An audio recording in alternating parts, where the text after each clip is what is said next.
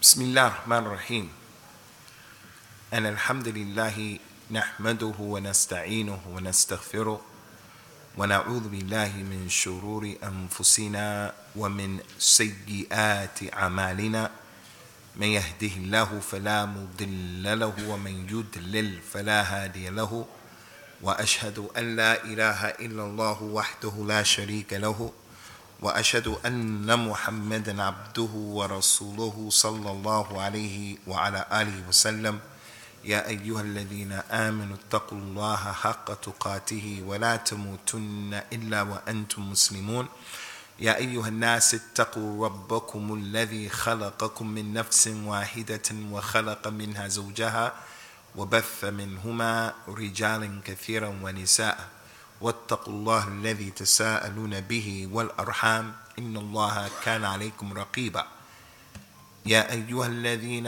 آمنوا اتقوا الله وقولوا قولا سديدا يصلح لكم أعمالكم ويغفر لكم ذنوبكم ومن يطع الله ورسوله فقد فاز فوزا عظيما أما بعد فإن خير الكلام كلام الله وخير الهدى هدى رسول الله صلى الله عليه وسلم تسليما كثيرا وشر الأمور محدثاتها وكل محدثة بدعة وكل بدعة ضلالة وكل ضلالة في النار. يقول الإمام الترمذي رحمة الله عليه باب ما جاء في صفة إزار رسول الله صلى الله عليه وسلم.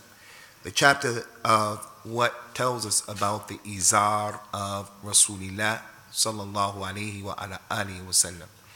And the izar is the lower garment that the Arabs during the time of the Prophet sallallahu alayhi wasallam were accustomed to, and they used to wear it, and it's from the clothes of their environment. It's from the clothes of their time. It's not acceptable for someone to come and to put on the community, on this ummah, the wearing of an izar, claiming this is the sunnah. This is the sunnah. You should do this because it's the sunnah. Because there are no hadith, no ayat, where the Prophet sallallahu alaihi wasallam told us that there's some special virtues in wearing the izar. In an environment in which the people are not used to the izar, it shouldn't be done, so that people don't cause fitna to be put on the people unnecessarily, especially if he knows that by wearing that izar it's going to cause some type of drama. Don't create drama in the environment that you're in unnecessarily. As for the one who wants to wear the izar because it is the clothing of his people in Yemen, they wear the izar, the longi. In Somalia, Ethiopia, Djibouti, in those places, they wear the izar. So because it's the clothing of the environment, of their people, of their culture, in this case, no problem. So we're going to deal with what has come to us from the authentic sunnah, inshallah, as it relates to the izar of Rasulullah sallallahu alayhi wa alihi wasallam. First hadith number 119, is the hadith of our mother Aisha, Humayra bintu Siddiq, radwanullahi alayhima. She, may Allah Ta'ala be pleased with her, went inside of the house when there were a group of men, as the narrator of the hadith told us, Abu Burda. He said that Aisha, may Allah be pleased with her, she went into the house and she brought out a kisa, and she brought out also an izar that was very heavy, very thick. And she said, in these two garments, the Prophet sallallahu alaihi wasallam, his ruh was taken by Allah, meaning he died in these two garments. So one of the garments that he wore and he was wearing was an izar that was ghalidh. It was heavy, it was coarse. And the other one was an upper portion, an upper top portion that had patches on it, and it was stitched up. So the hadith is being brought here, and this hadith is in Sahih Bukhari and Muslim as well. And Imam At-Tirmidhi brought this hadith in this book, Shama'il al-Muhammadiyah. So the hadith, no doubt, is authentic, that the Prophet died, alayhi salatu wasalam, and he had an izar that was very coarse, it's heavy, it was tough, wasn't expensive, wasn't made out of the finest or the best material, and he had a kisab, something that covered up his upper portion, and it had patches on it and in it, sallallahu alaihi wa ala alihi wasallam. So the hadith is pretty clear that it establishes that he wore the izar. As a matter of fact, he died in the izar that he was wearing, sallallahu alaihi wa ala alihi wasallam. The next hadith, Al-Imam At-Tirmidhi brings his chain of narration, and he said that he was told by his Sheikh Mahmud ibn Ghaylan, who said that he was told by his Sheikh Abu Dawood, on the authority of Shu'bah, on the authority of Al-Ash'ath ibn Sulaym, who said he heard his paternal auntie say, on the authority of her paternal uncle, and her paternal uncle is not mentioned by name, he was left like that, what they call mubham, it's not known. But he spoke and he said that one time I was walking in Al-Medina and someone was behind me, and I heard them say to me, irfa' izarak fa innahu atqa wa abqa. He said, I was walking in Medina and I heard a voice and someone said from behind me, raise up your izar, because if you raise it up, it's going to have more taqwa in it if you raise it up, and it's going to last longer. He said, I looked behind me, and lo and behold, it was the Nabi sallallahu alaihi wasallam. It was Rasulullah. So when he told me that, I said, Ya Rasulullah, but the izar that I'm wearing, it is a burda malha. It's an izar that's not very expensive. It's not that expensive. It's not something that is very expensive. It's not that important. I don't pay a lot of attention to it. The Nabi said to him upon hearing that, sallallahu alaihi wasallam, ama laka fiya uswatun? Am I not an example for you? Am I not an example for you? The man said, yes. He said, so I looked at the izar of the Prophet sallallahu alaihi wasallam, and it was halfway between his foot and his knee. It was halfway on his saq, on his shin. So this hadith of the Nabi sallallahu alaihi wa ala alihi wasallam, it's an important hadith from a number of angles. First one, from the angle of the isnad, the narrator of the hadith is not mentioned by name here. But anytime we hear of a hadith where a companion said, the Prophet did this, the Prophet did that, he said this, he said that, we don't have to know who that companion is. All of the companions of the Prophet sallallahu alaihi wasallam radiyallahu anhum ajma'een are udul. All of them are thiqat. So in the chain of narration, one of the 5 conditions is that each person has to be known, and he has to be a good narrator. But whenever you get a chain of narration in which the companion is not mentioned, it said one of the companions said, one of the companion reported, one of the companions narrated, radiyallahu anhum, we're going to accept that because all of them are udul, all of them are thiqat, because Allah tabarak wa ta'ala established that for them in the Quran, and the Prophet established that for them in the Sunnah. Radiyallahu anhum wa radu an. That's the tazkiyah of Allah Azza wa Jal for them. Allah is pleased with all of them, and they're all pleased with Allah. So when he said that, sallallahu alaihi wasallam, it establishes the adala, and it establishes the thiqah of that particular companion, whether we know who he was or we don't know who he happened to be. So the particular uncle in this particular hadith is Ubayd ibn Khalid. Ubayd ibn Khalid radiyallahu anhu. You get that from the many narrations. You come to know who was narrating this hadith, and he also was the paternal uncle of Burda rahimahullahu subhanahu wa ta'ala.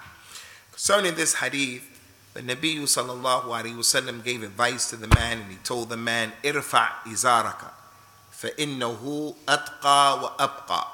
Raise up your izar because it was dragging, and the man didn't mean for it to drag. It's another example of a companion who wore an izar and his izar was dragging, because the nature of the izar is usually you have to keep rolling it up.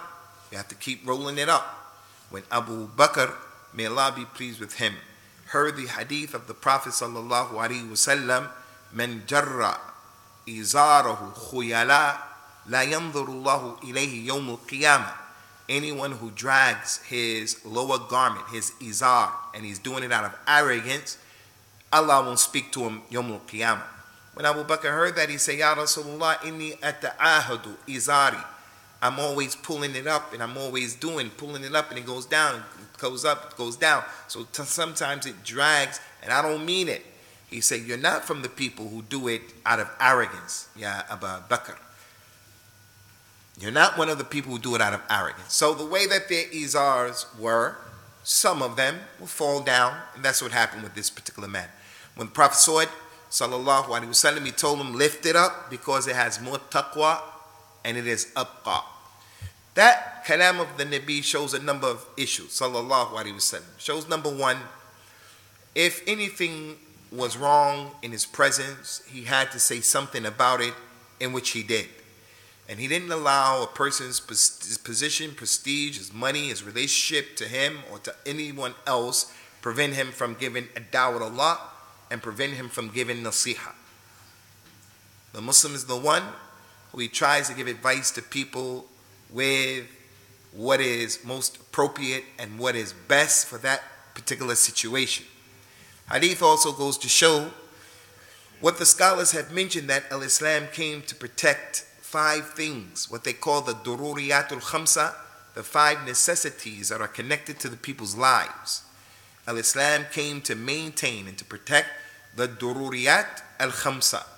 And from the 5 things Islam came to protect, it came to protect our monies.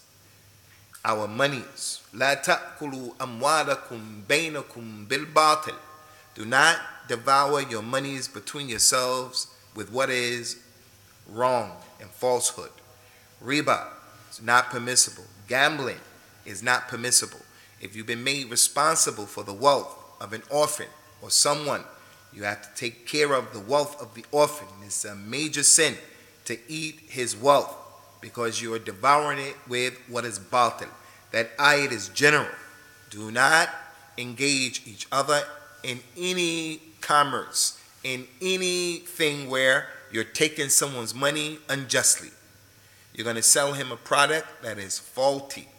Any of that. Everything. So, in the issue of the fiqh of al-Islam, when we talk about the fiqh of al-tijara, the fiqh of commerce, buying and trading, al-Islam came with many ayat, many ahadith telling us, fear Allah as it relates to the monies of the people.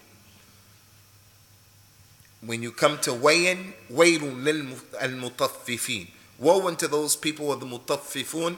The one who is mutaffif is the one who, when he weighs for people, he shortchanges them. He weighs for himself, he makes more weight.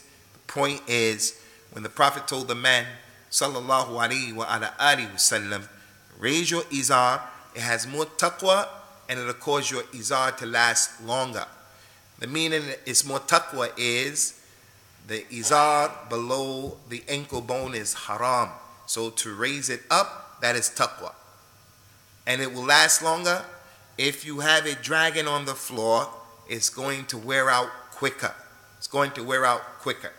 So we come to the issue of the izar or other than the izar. Ikhwati fillah. It's not permissible in the deen of Allah Azza wa Jal for the Muslim man. The Muslim man and not the Muslim woman. She's the opposite ruling. It's not permissible for the Muslim man to wear anything on his lower extremity where it goes below his ankle bones. And this is a kabira from the kaba'ir due to the many texts that came to us from the authentic sunnah. He says, sallallahu alayhi wa ala alihi wa sallam, thalathatun la yukallimuhum Allahu yawm al-qiyamati wa la yanzuru ilayhim wa la yuzakkihim wa lahum adhabun alim. 3 people, Allah will not look at them yawm al-qiyamah, nor will Allah speak to them yawm al-qiyamah, and Allah will not purify them yawm al-qiyamah, and they have a serious punishment. they have an adab that is alim, it hurts. The very first one from those three, he mentioned sallallahu alaihi wasallam, al-musbil. Al-musbil is the individual who he's wearing his lower extremities, pants, thobe, izar, whatever he's wearing, and it goes below his ankles. Not permissible. It's a kabira from the kaba'ir. And we know that something is a kabira from the kaba'ir because, number one, there is a nas. The ayat or the hadith said this is a kabira. We know it's a kabira from the kaba'ir because of the hadd. If something is going to happen to you where you're punished, that's a major sin. And number three, and this is our case here, by the wasf, the description that was given to that thing.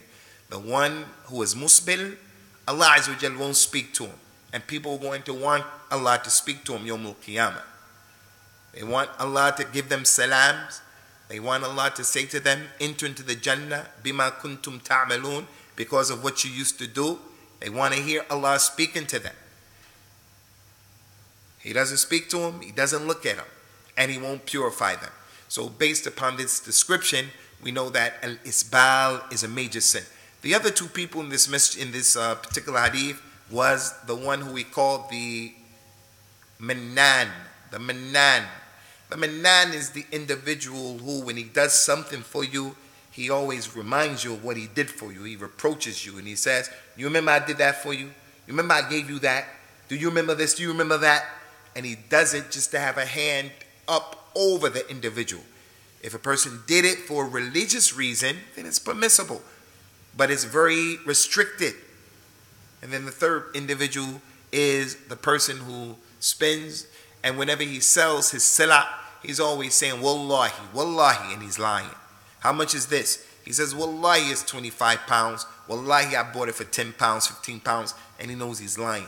Those three people will fall into the major sin. So the hadith of al-isbal is clear.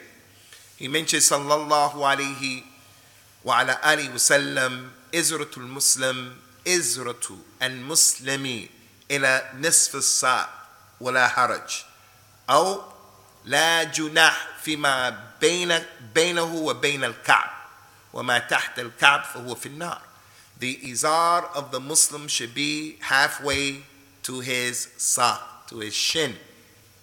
And then there is no problem if he wants to go lower than that, or lower than that, or lower than that.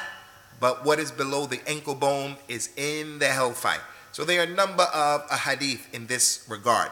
من جر إزاره بطرا لم ينظر الله إليه يوم القيامة. Anyone who drags his thobe bataran, butter, with arrogance. Another hadith say khuyala, also a form of arrogance. He won't be of those people who will enter into the Jannah, and Allah Azza wa Jal will not look at him, won't speak to him Yawm al-Qiyamah. And the reason for that is because the people during the time of the Nabi sallallahu alaihi wasallam, one of the signs of arrogance, of kibr, the rich people, is that they used to do this. They used to wear their clothes and they would drag their clothes as if to tell the society, look, I have the money to waste. I have the money to waste. So the isbal, as we mentioned a number of times, it's just not in a person's thobe.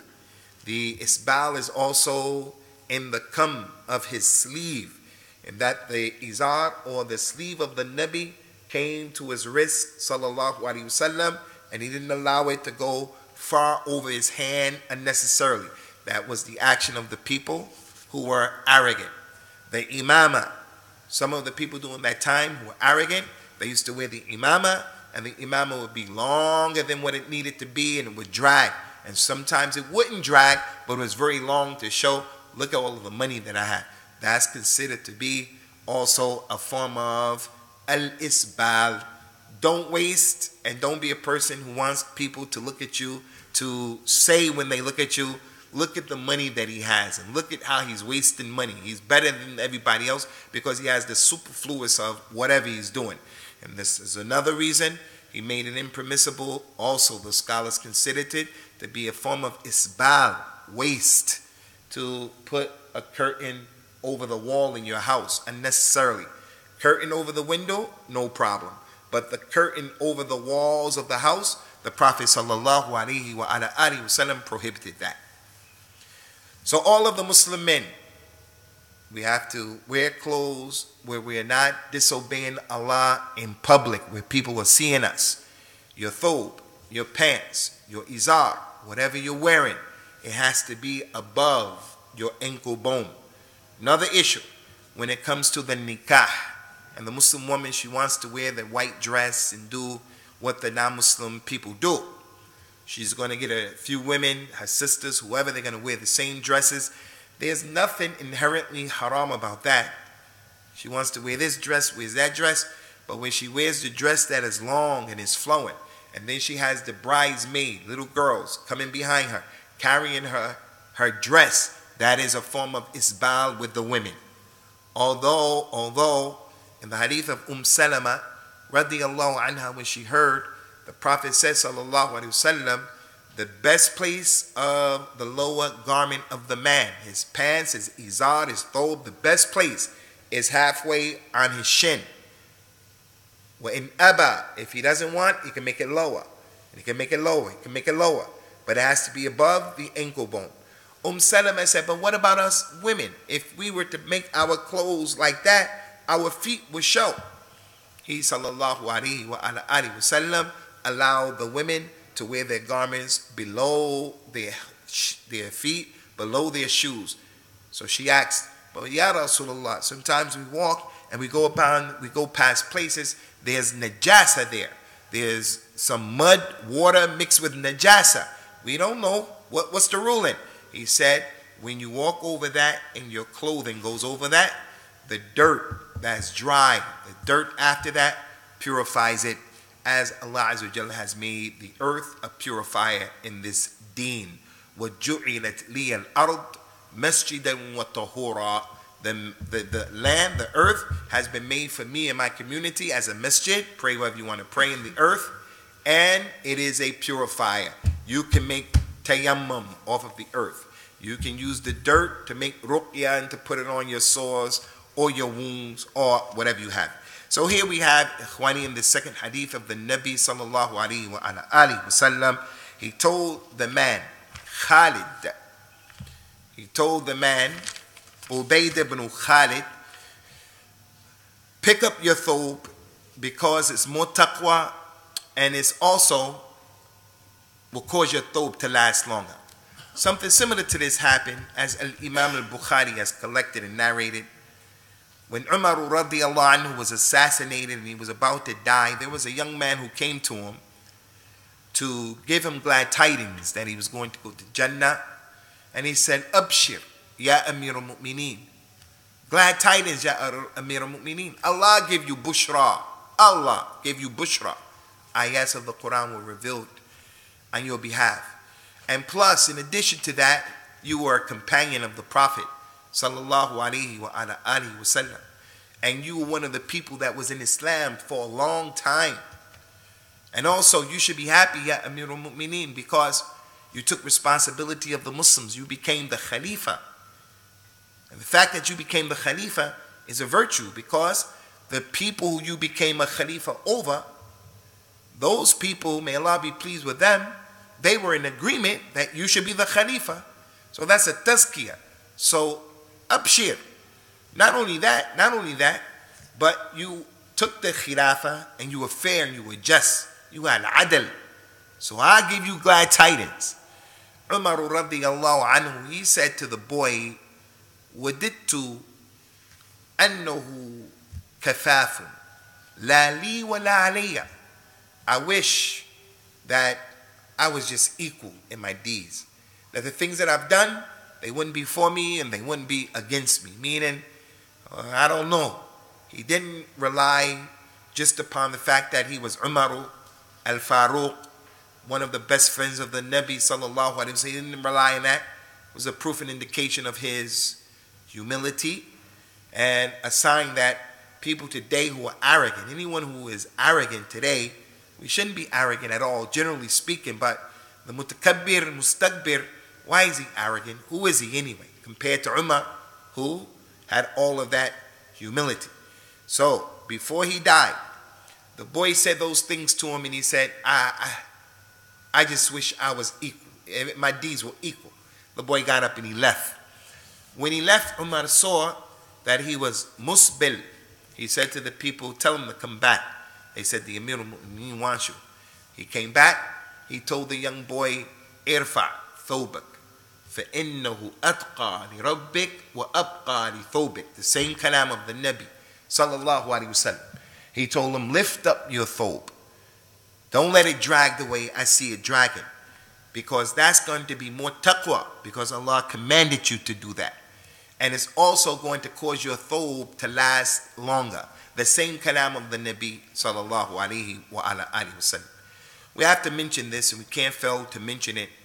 Some of the people, especially people who are involved in politics, especially them, the regular Muslim from the A'wam, the regular Muslims from the Ammat al-Nas, the regular Muslim who's just struggling, trying to be a religious person, trying to get to Jannah, you won't find them saying things like this many times. Ignorant people say this, and the political Muslims, they say things like, you know, when you people talk about the secondary issues in al-Islam, like the miswak, the pointing of the finger, al-isbal, the lihya, the niqab, the jilbab, the hijab. When you people talk about these things and you engage the Muslims in these things, there are things that are bigger than that. These things are insignificant. These things are not that important. The Muslims are being killed. What about our land that's being taken? What about this? What about that? And no doubt, Khwani, we mentioned many times that there is the fiqh of the awwaliyat. Some things are more important than others. No doubt about that. No doubt about that. But we shouldn't see anything in the deen of Allah as being insignificant, because there's a prohibition about that.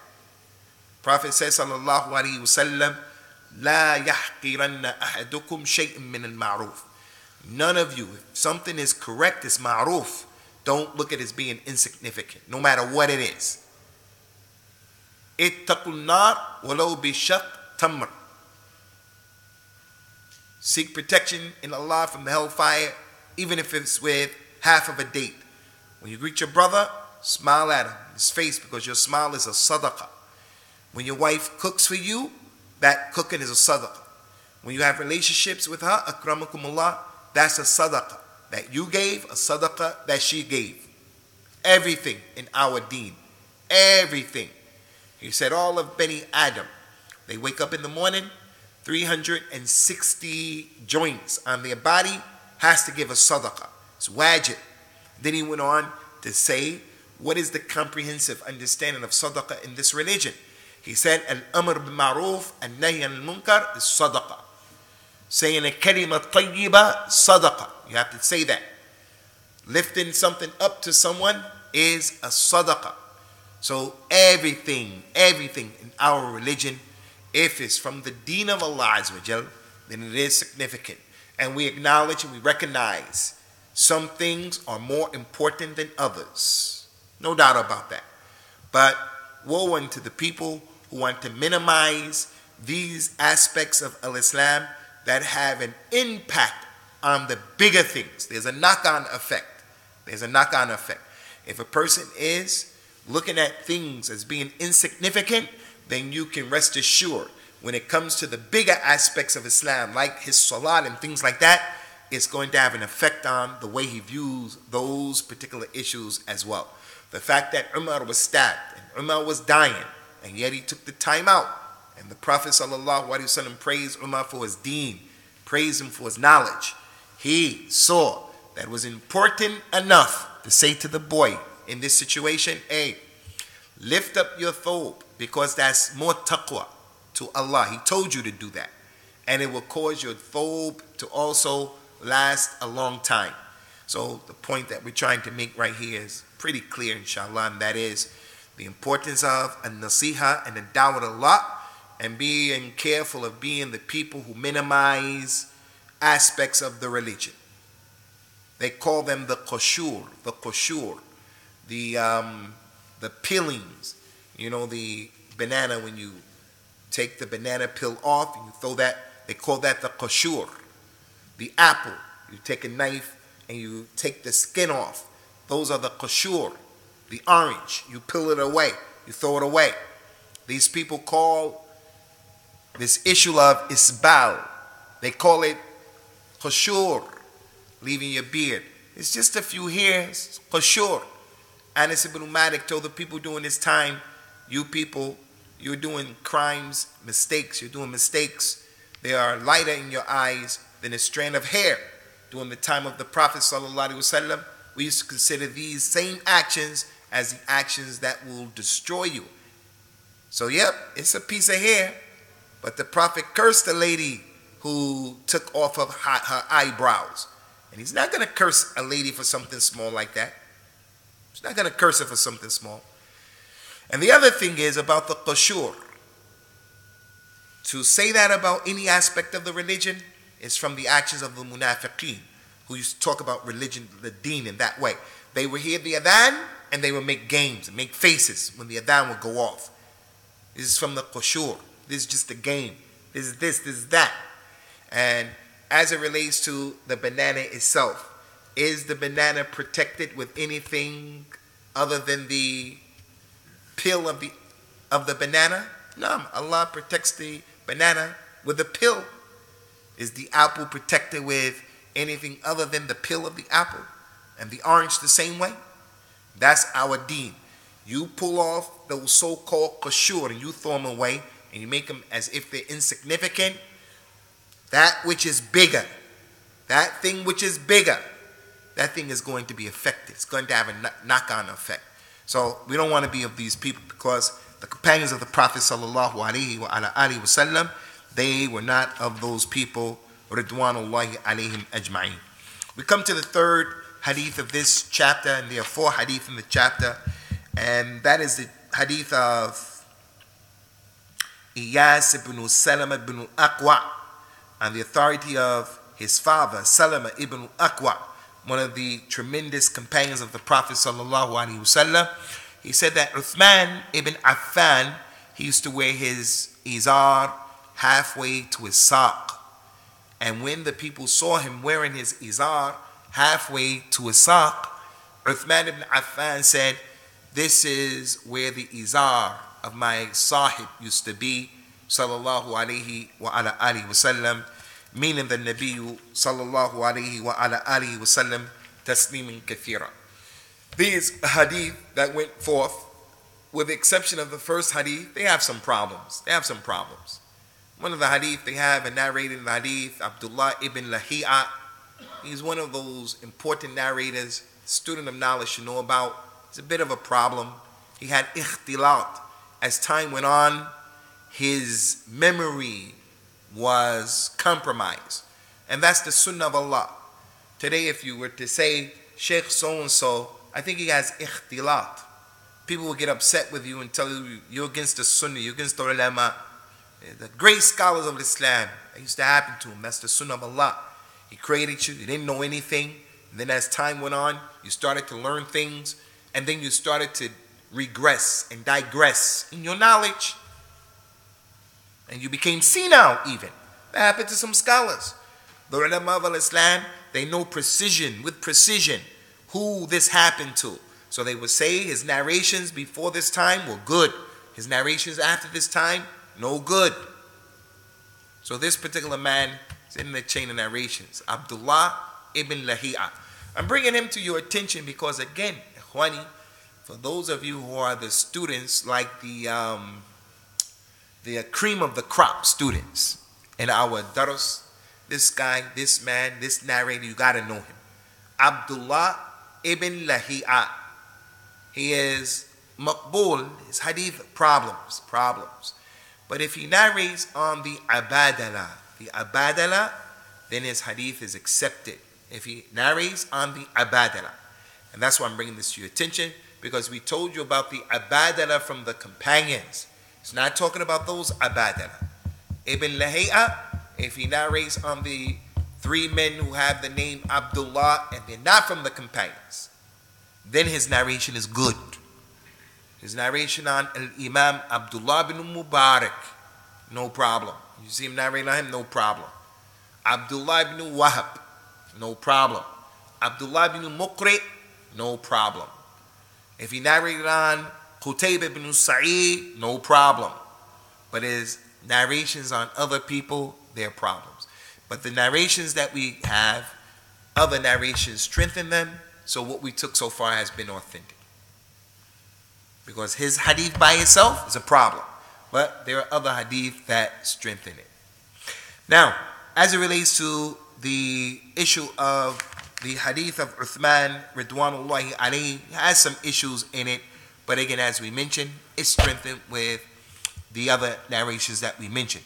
So Uthman, just as the man before him, when the Prophet said to him, sallallahu alaihi wasallam, do you not have in me a perfect example? لَقَدْ كَانَ لَكُمْ فِي رَسُولِ اللَّهِ أُسْوَةٌ حَسَنَةٌ لِمَنْ كَانَ يَرْجُو اللَّهَ وَيَوْمَ الْآخِرِ وَذَكَرَ اللَّهَ كَثِيرًا.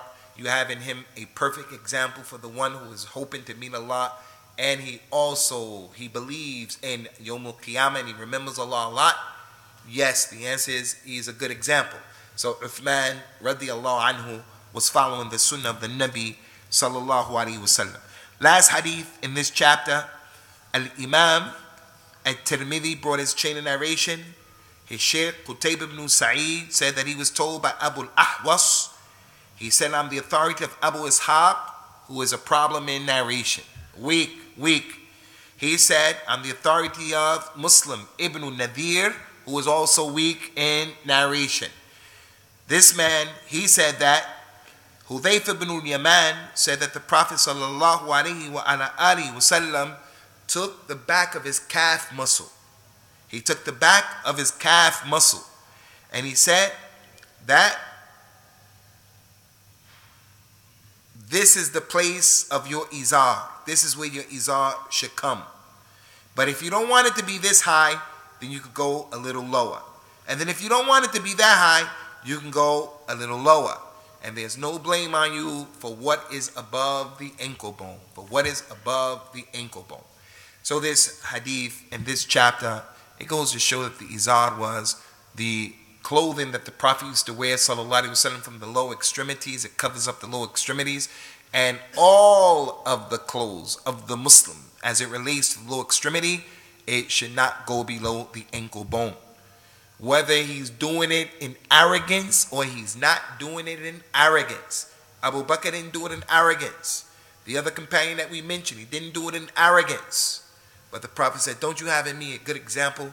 Sallallahu alaihi wa ala alihi wasallam.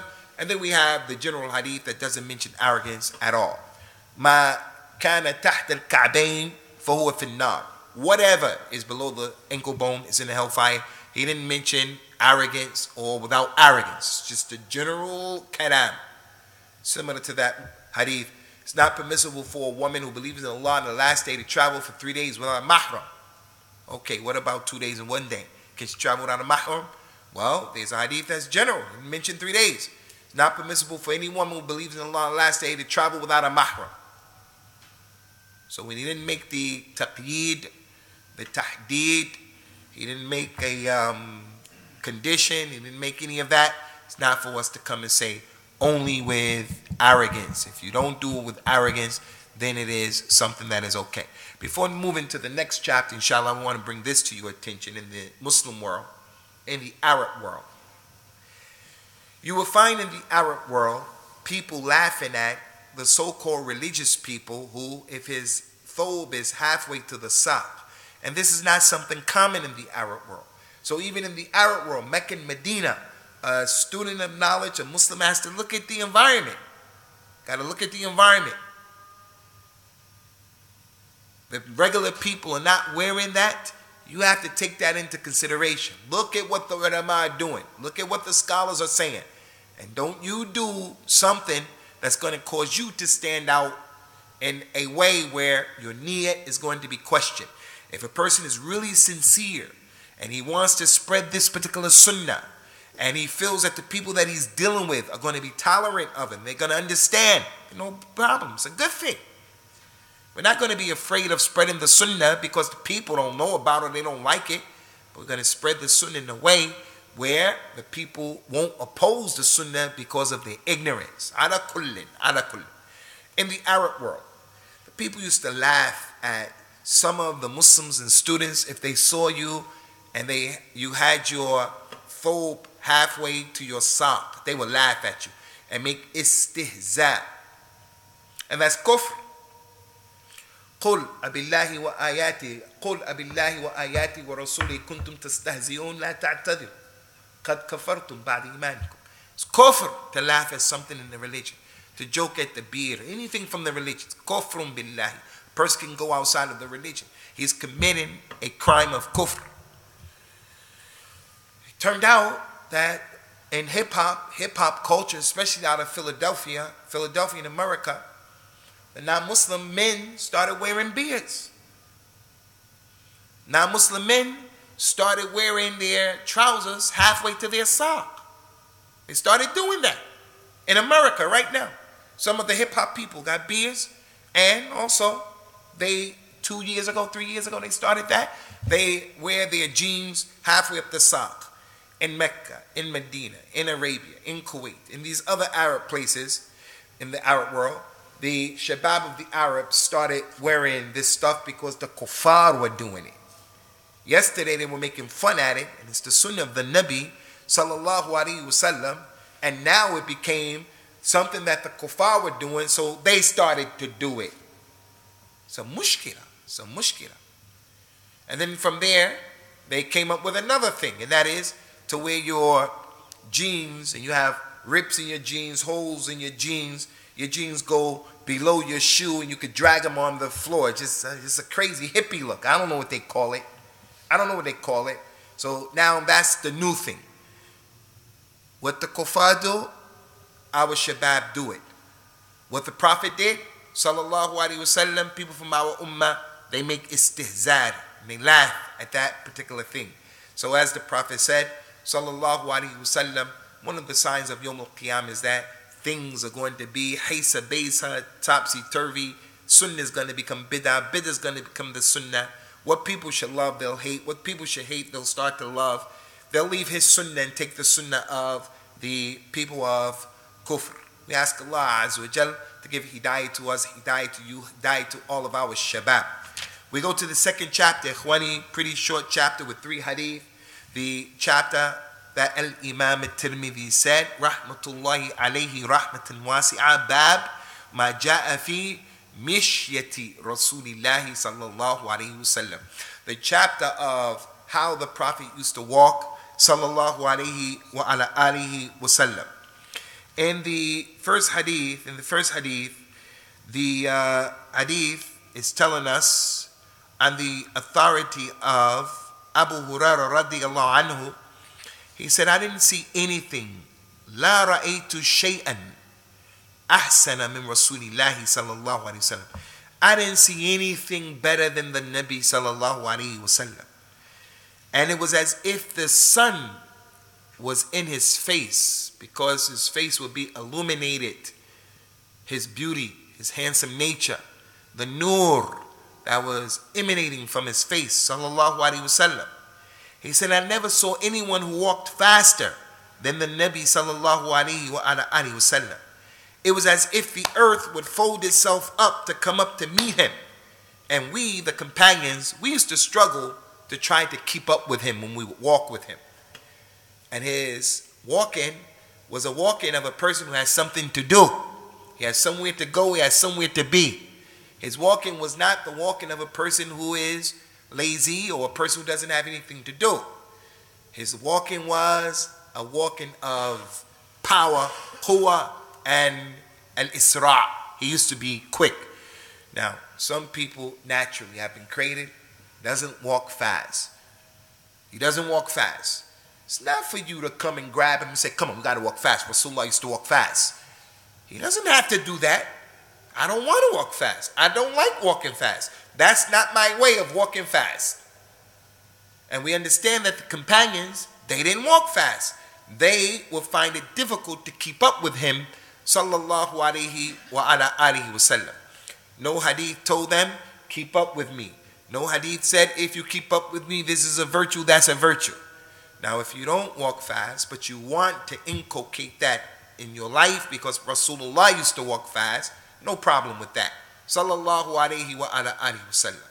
But to say it's the sunnah, naam, it's the sunnah, meaning the sunnah that the muhaddithin said, what the Prophet did and what he said. So he did that. Sallallahu alayhi wa ala alihi wasallam. Pay attention to what Abu Hurairah said, Ikhwani. Abu Hurairah, he saw a lot of things. When you look at the Arabic language, and this is really important, brothers, for all of us to know the importance of studying Arabic language. It's the language of the Quran, it's the language of this deen. And those companions, like Rasulullah sallallahu alaihi wasallam, they were pure Arabs, and their language was not contaminated. Probably if the companions were present during our time, some of them would probably look at the way Arabs are speaking Arabic in a way where the person's adala is going to be taken down. Because the way the Arabs speak the language today is not what the companions were upon. Sallallahu alayhi wasallam wa radiyallahu anhu. Ala kulli. Abu Hurairah said, Ma ra'aytu shay'an ahsana min Rasulillah. I never saw anything that looked better than him. No shams, no qamar, no sama, no bird, no gazelle, no other man. I never saw anyone who was ahsan minhu. So Allah Azza wa Jalla sent someone who was perfect in his akhlaq, sallallahu alaihi wasallam, and he was perfect in his physical prowess, so that no one could come and say, hey, your arm is missing. Hey, your head is big. Hey, your ears are big. The way the people are today, they will criticize people for the way Allah created them. Except the people who have a taqwa. People who have taqwa, they don't care. Allah created them like that. But the prophets and the messengers, they were sent to people. Some of them didn't have taqwa. And they would use these things to say, we're not listening to you because you're too this or you're too that. Rasulullah sallallahu alaihi wasallam was a perfect specimen. Perfect. Handsome, moderate in everything. Not very tall, not very short. Extraordinarily strong. Everything on his body fit. Sallallahu alaihi wa ala alihi wasallam. And nothing was out of place. Nothing would cause someone to look twice to say, oh, there's a problem. It's abnormal. No. He was as normal as they come. Sallallahu alaihi wasallam. Easy on the eyes. And this was a statement of Abu Hurairah, showing you the love that he had for the Nabi sallallahu alaihi wa ala alihi wasallam. And that hadith has Abdullah ibn Lahi'a in it, and it is, as I told you, brothers, before. Rasulullah sallallahu alaihi wasallam brought a book, and that book and his sunnah tells us the fiqh of walking. There's a walking that is permissible, and there's a walking that's not permissible. Luqman told his son, "Waqsit fi mishyik." He said, "Oh my son, when you walk, walk in a moderate way. Don't walk with arrogance, and don't walk munkasir al-dhahr. Don't walk where someone will look at you and say that they can take you, they can fight you, they can harm you. Don't walk like that, thinking that's piety." Umar used to hold people accountable for that. He would tell people, don't walk in this way. Do you want the non-Muslims to think that we're weak?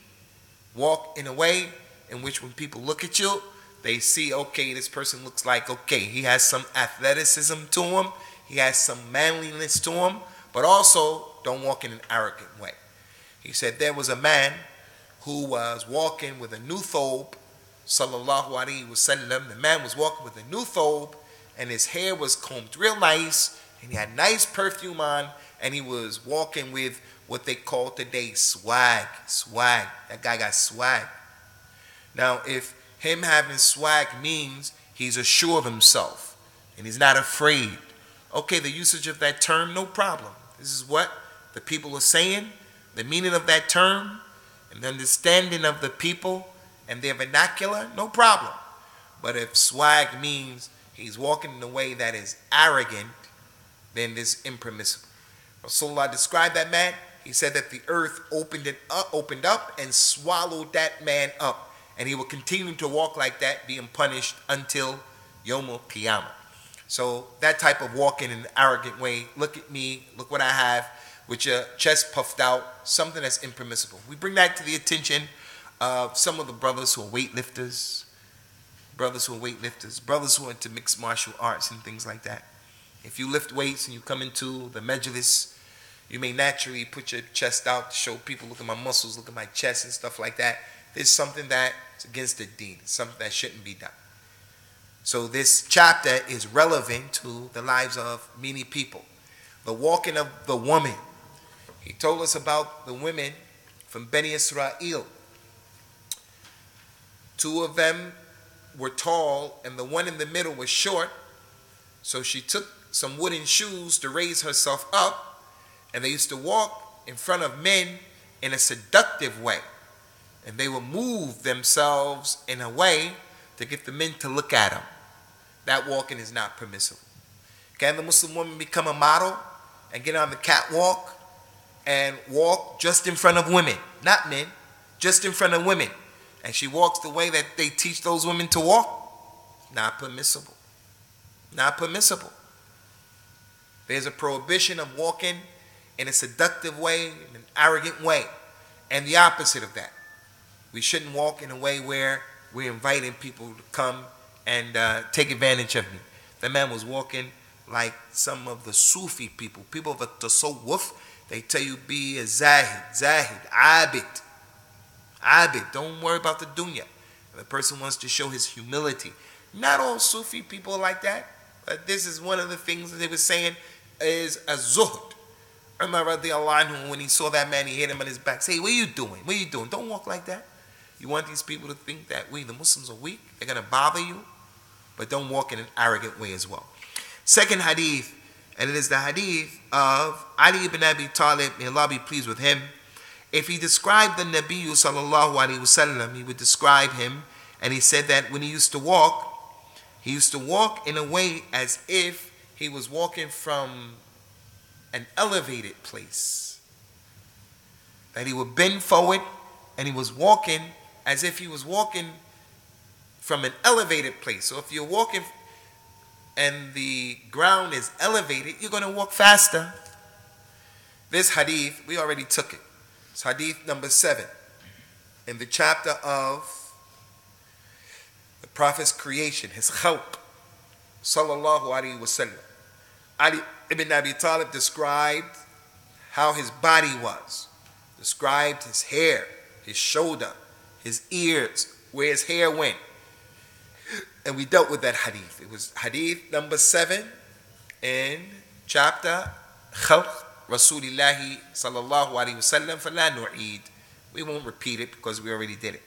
Last hadith, Ikhwani, Al-Imam At Tirmidhi, he said that his Sheikh Sufyan ibn Waqi' said that he was told by his Sheikh, who was his father, on the authority of Al-Mas'udi, on the authority of Uthman ibn Muslim ibn Hurmuz, who said that Nafi ibn Jubair ibn Mut'im, he said that Ali ibn Abi Talib said that the Nabi sallallahu alaihi wasallam used to walk, and he used to walk vigorously in a strong way, as if he was walking from an elevated place. So the meaning of the hadith is he did not drag his feet when he used to walk. He didn't drag his feet. Some people walk with their shoes and they drag their feet as if they don't have anywhere to go. I don't say that that walking is haram. Don't say that it's haram, but he didn't walk like that. He used to pick his feet up and he used to walk in a vigorous way. So this last hadith, it supports the second hadith. So those are the two hadith, ikhwani, from the Shama'il of the Prophet sallallahu alaihi wa alihi wasallam that Al-Imam At-Tirmidhi brought for us. So if you brothers have any questions about those two babs, you can feel free to put your question forth. إذا كان عندكم شيء تفضل.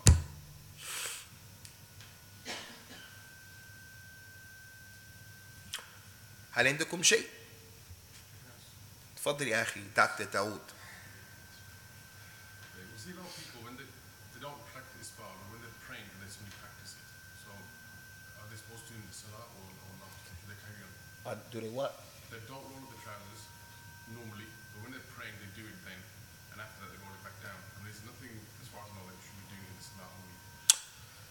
Concerning the issue of al-isbal, there are a number of hadith that prohibit al-isbal in the prayer specifically. There's a lot of kalam, is the hadith authentic, not authentic. One hadith, the Prophet told a man, sallallahu alaihi wasallam, repeat your prayer to make wudu again. There's some kalam, and Imam At Thahabi brings that hadith in his book Kitab al-Kaba'ir. There's another hadith that says Allah doesn't look at the prayer of a person who prays and is musbil. And the hadith is authentic, inshallah azawajal. So there's a prohibition to pray while you're in the state of being musbil. And what was collected by Imam Muslim, one of the companions, he said that the Prophet sallallahu alaihi wasallam prohibited us from praying musbil. So rolling up the clothes is the solution that some people have to that. But there's another prohibition that you shouldn't roll up your clothes while you're in salah. You shouldn't pray with your sleeves rolled up, and you shouldn't pray with your lower extremities rolled up.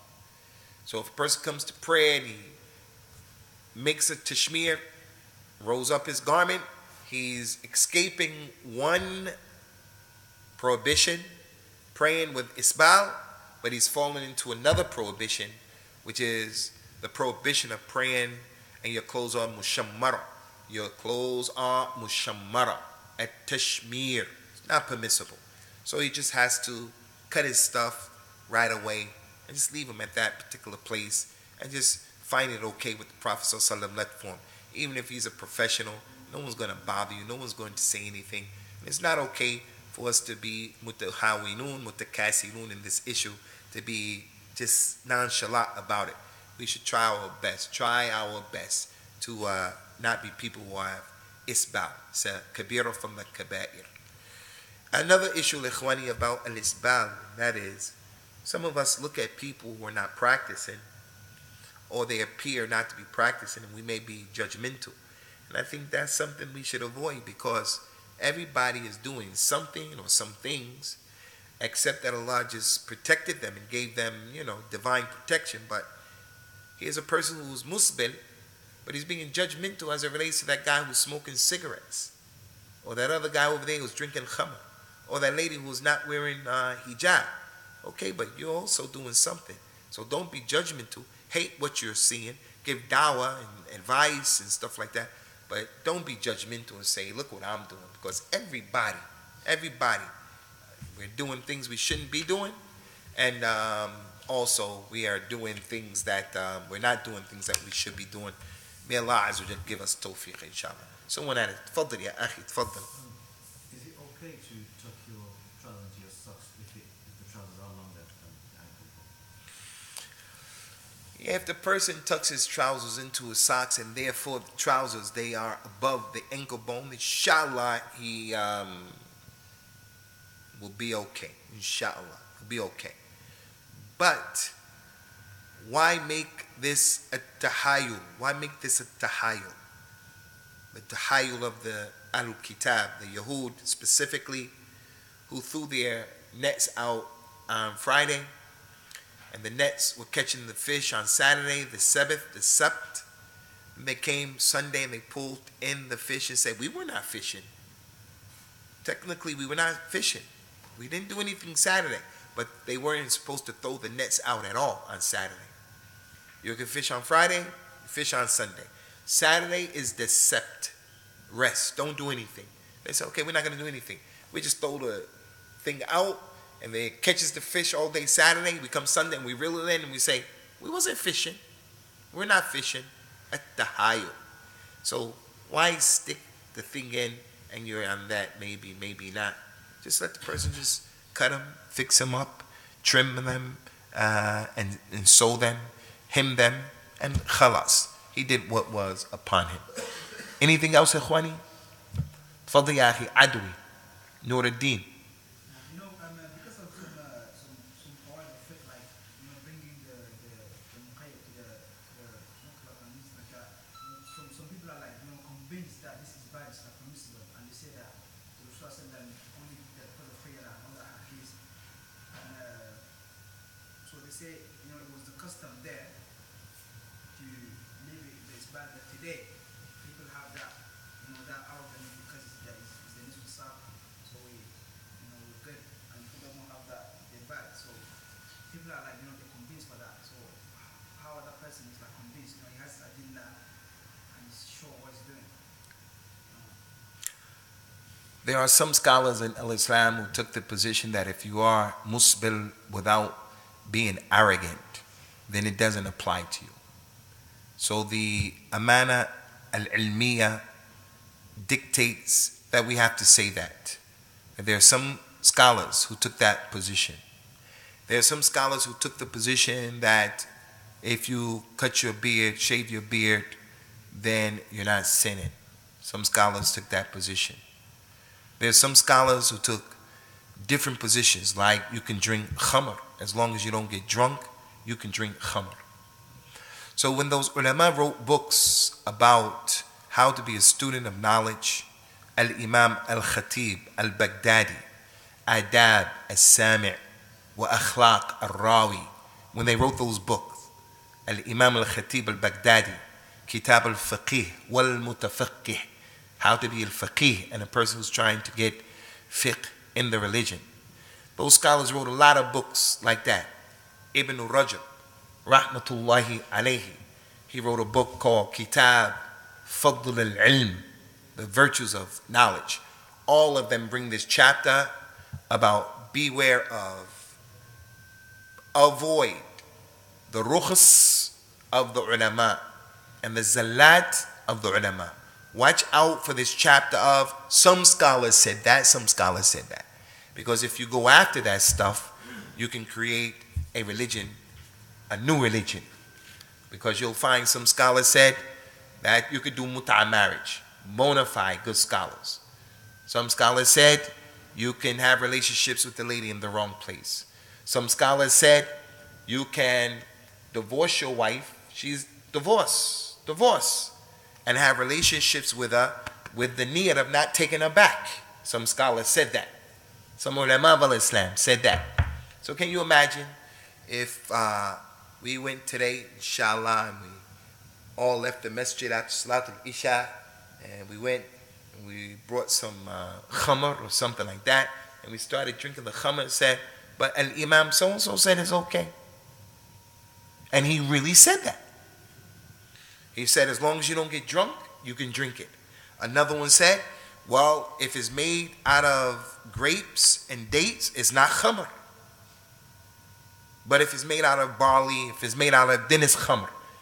No, we have to stay away from those mistakes of those scholars. But if a person really believed, really in the inner recesses of his heart, he really believed, and he did his best to study, and he wasn't following his desires, and he really believed that, and I believe that what we should do is we should be easy and not be too rough, not be too tough. Because that is an opinion that some of the people took, although it's an opinion that seems to be marjuh. And Allah, Rabbi wa Rabbukum, is a'la and a'lam. هذا وصلى الله وسلم وبارك على نبينا وعلى آله وأصحابه أجمعين والسلام عليكم ورحمة الله وبركاته.